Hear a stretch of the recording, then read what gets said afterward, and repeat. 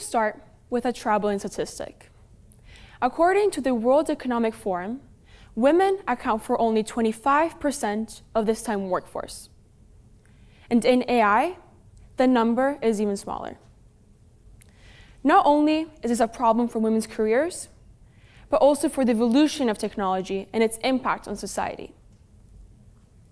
Algorithms, machine learning, and artificial intelligence have grown exponentially in the past few years and are widely implemented in the latest consumer technologies. They have the power to transform our lives and solve tremendous problems, both personal and global, from ameliorating environmental damage to mapping ocean floors to automating household chores. And this is great, right? In many ways, yes, but today I would like to analyze what the implications are when the creators of these technologies, which have the power to transform our lives, are primarily men. Contrary to popular belief, machines aren't inherently unbiased.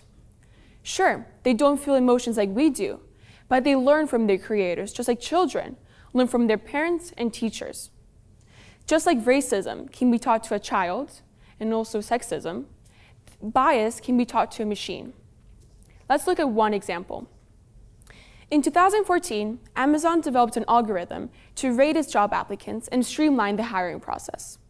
According to Reuters, the algorithm rated applicants on a scale from 1 to 5 stars. And rather than, say, vetting 100 applicants, Amazon's hiring team could focus on the top 5. Yet, no matter how useful this tool might sound, there is a catch.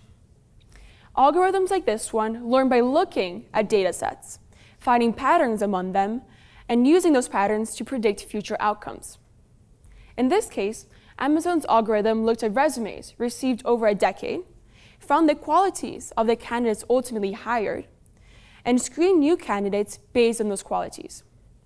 And the problem here is that the candidates hired over those 10 years were disproportionately men, as was the case with many other tech companies of the time, likely due to a combination of more male applicants and gender discrimination. What Amazon's algorithm learned is that being male was one characteristic of the ideal candidate, and it even penalized female candidates with female-specific language in their resumes, like head of the women's chess club. To compound the problem, by systematically pushing male candidates to the top and eliminating even qualified females from consideration, the algorithm accelerated its own bias, because algorithms continue to learn and get smarter from their own decisions. Not only was this a setback for women's careers, but it was also a disadvantage for Amazon. In 2017, the consulting firm McKinsey studied 366 companies in various industries throughout the world and found that the most diverse workforces outperformed national industry medians. And this is just one of many studies showing that teams with more ethnic and gender diversity produce more robust innovations and perform better financially. Algorithms and all other forms of AI can have the same influence as human leaders.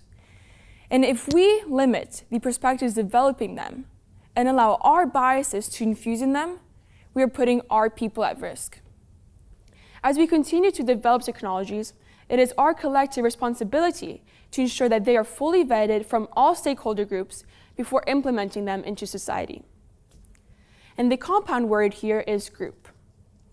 Research has shown that being the single anything in a team, token female, African American, Latino, low-income student, or LGBTQ member does not provide sufficient diversity, support, or infrastructure to lead to a significant contribution. Tokenism is not the answer to the problem inherent in homogeneous groups. I recently spoke with Iris Bonet, a Harvard professor and author of What Works? Gender Equality by Design. And she stated that a certain mass of representation needs to be achieved in order for cognitive diversity to improve our collective intelligence.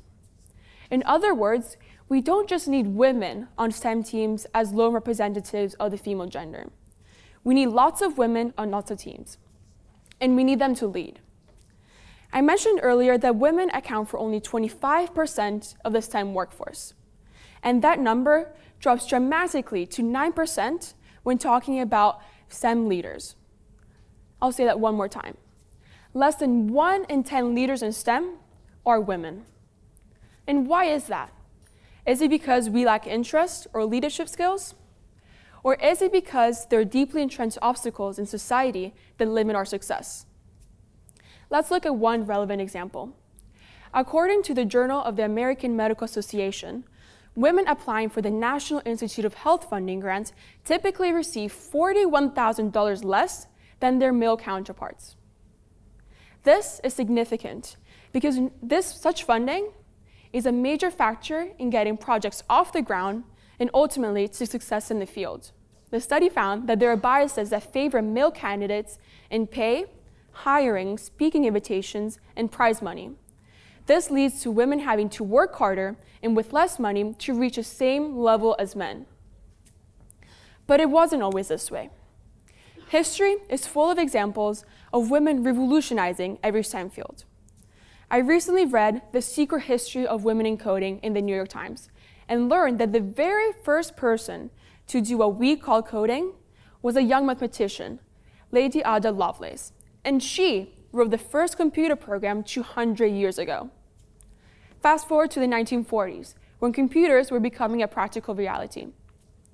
The original coders were primarily all-female teams, and one of these groups wrote the code for the first programmable digital computer, the ENIAC. And they also developed key coding concepts like debugging and breakpoints, which allow you to stop a program midway through its run to find bugs more easily.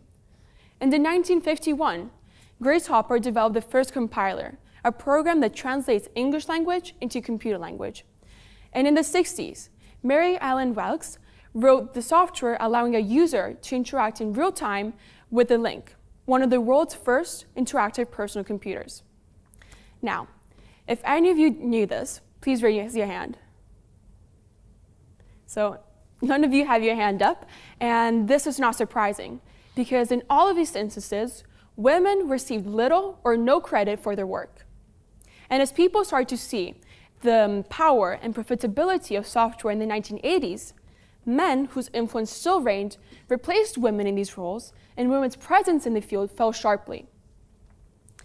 Then, the history of the foundational role that women with outstanding analytical abilities played and their contribution to this field has been lost to our generation.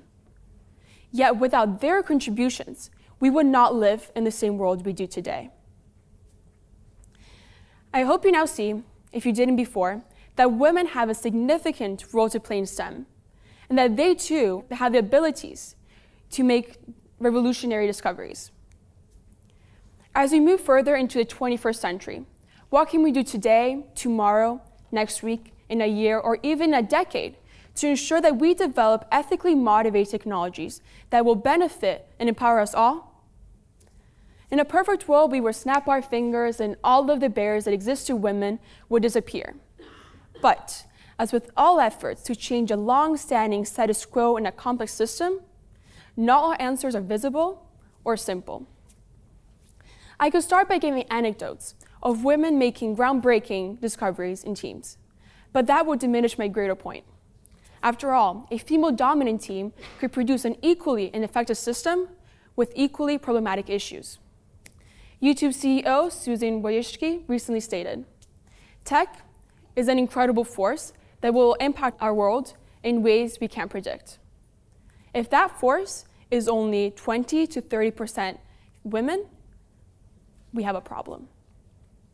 So if I may propose a call to action today, is that we all recognize that having women and all forms of diversity involved in these technological innovations that will help us reach an ethically just future that will contribute to social good and more robust innovations. Diversity, in all its forms, is what leads to the best results, the best us. Just imagine what together we can accomplish. Thank you.